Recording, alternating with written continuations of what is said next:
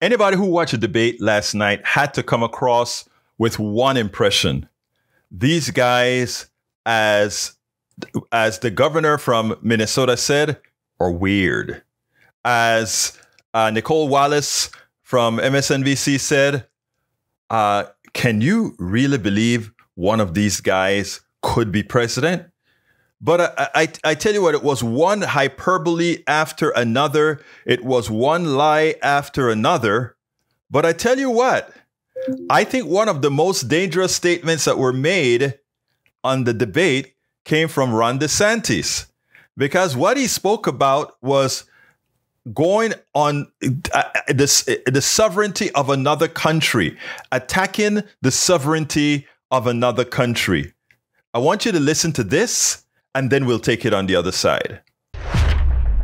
As president, would you support sending U.S. Special Forces over the border into Mexico to take out fentanyl labs, to take out drug cartel operations? Would you support that kind of American military use? Yes, and I will do it on day one. Here's the thing. The cartels are killing tens of thousands of our fellow citizens. You want to talk about a country in decline? You have the cartels controlling a lot of part of your southern border. We have to reestablish the rule of law, and we have to defend our people. The president of the United States has got to use all available powers as commander-in-chief to protect our country and to protect the people. So when they're coming across, yes, we're going to use lethal force. Yes, we reserve the right to operate. How many more tens of thousands are we going to let to die? I am sick. I've met angel moms throughout this country. I met a lady in Texas named Tracy, and her son took one Percocet that was laced with fentanyl, immediately died. That is happening all across this country because of the poison that they are bringing in. So as president, would I use force? Would I treat them as foreign terrorist organizations? You're darn right I would. Now, let me tell you, this one hits home.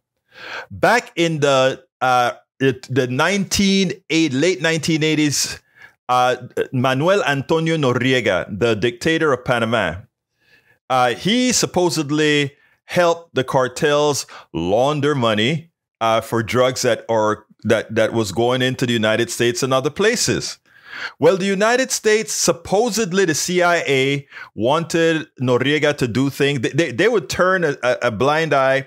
They didn't think much of him doing this with the cartel. But since he didn't do something the CIA wanted him to do, they decided that, well, what Manuel Antonio Noriega was doing was dangerous to the United States, and we are going to go to Panama, and we are going to invade Panama. And after we invade Panama, we are going to kill. In other words, they were trying to get one guy, Manuel Antonio Noriega.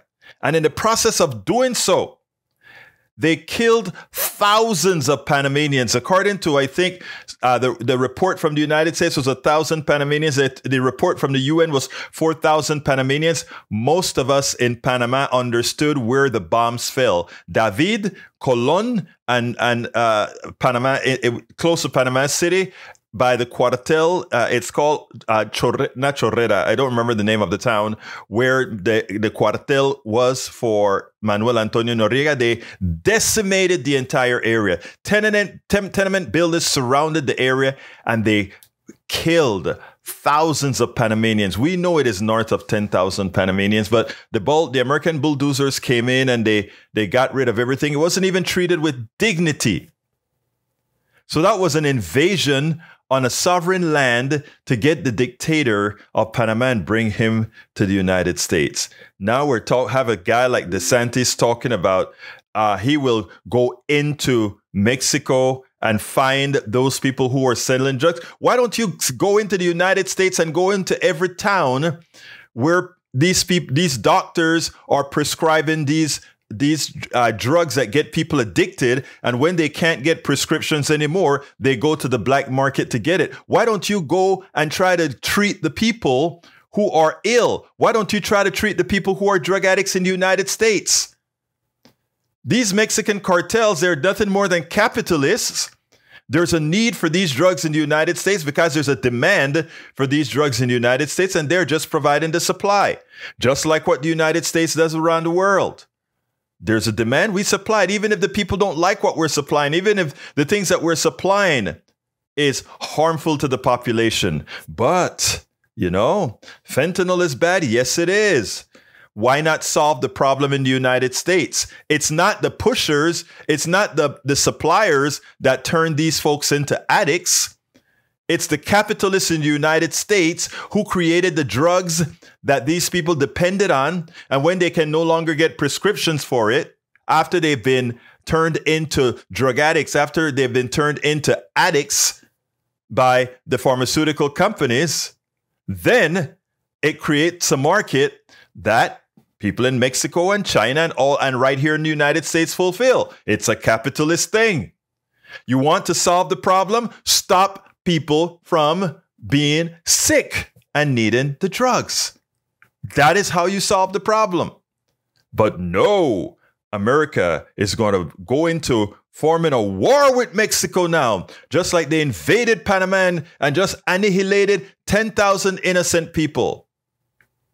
Folks, Ron DeSantis should be ashamed of himself, and we better be careful as we constantly always are ready to go to war. We spend a lot of time deconstructing the news, trying to parse it into a form that everybody can understand. We try to find those little nitpicks where it flies above the fray, etc. If you really like these videos that we do, I want to ask a big favor. Please go ahead, number one, subscribe to our channel, and number two, please join if you can. Thank you so kindly for watching. Keep watching. Please remember to share. We must populate the entire internet with our progressive message, a message that we know is what most Americans say that they want. So help us, please join.